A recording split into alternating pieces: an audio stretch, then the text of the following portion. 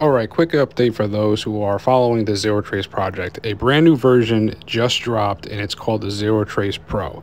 This version is all about the form factor. It's smaller, it's slicker, and plugs straight into the built-in USB Type-C male connector. So no cables, no adapters, just straight into the device. So what's different? First off, it runs on the exact same firmware as the original ZeroTrace, and that's great news because everything you already set up, your payloads, your scripts, your workflows, works without any changes. And it's powered by ESP32S3 chip. It's the best bang for your buck when it comes to devices like this. Another awesome thing is that you get all the buttons and LEDs from the original. Just because it's slimmed down doesn't mean we lose any of those cool features. And for this limited time, you're getting a kit. So what is inside this kit that you're gonna get? To start out, you get 3 swappable 3D printed cases, carbon, matte, and standard. 4 custom stickers with ZeroTrace themed designs, and access to the ZeroTrace dashboard. All right, so let's talk about the availability. So to start out, this device costs about, give or take, $70 USD. 2/3 of that cost is being eaten up by the manufacturer themselves. And I really do appreciate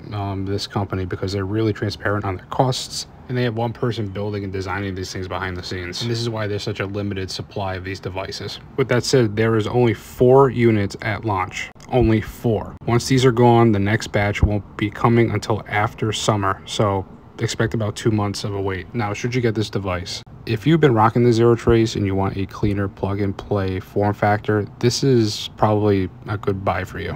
But if you just want something affordable that works, the original ZeroTrace is still a solid choice. Same power, same firmware, just a different shape and form factor. Thanks to this channel's partnership, we'll be getting one of these devices in the studio so I can actually do a review on it and get the hands-on experience with it. And we're gonna be following this project, following all their devices as they come out. Big shout out to their ZeroTrace team. I really like that they focus more on the firmware and the device UI and the user experience more than the actual hardware itself, because they're just trying to make cheap, affordable gadgets for you guys.